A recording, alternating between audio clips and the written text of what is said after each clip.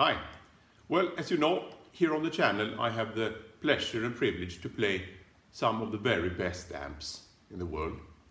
This is the offset from Pure Tone amps. It only weighs 6.5 kilos and almost fits in the guitar case. And yet, today I've tweaked it into sounding like most of my favorite sounds that I've achieved on the clips. So this is quite a long clip with many different sounds. Despite its weight and size, it is also 64 watts, so it's very loud and punchy.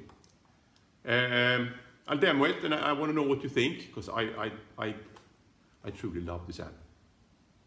Let's go. A brief look at the setup first. Using an AKG C414, it's a room mic, and a Unidyne 4548.